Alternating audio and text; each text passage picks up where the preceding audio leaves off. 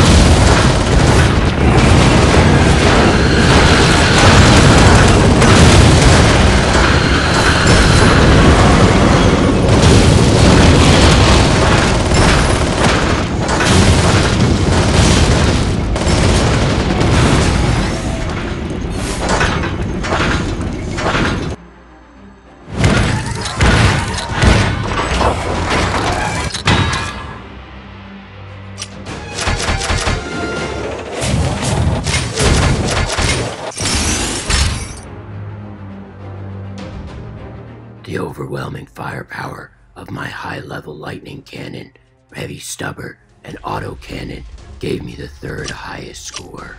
I shall now mark this accomplishment with an awesome picture.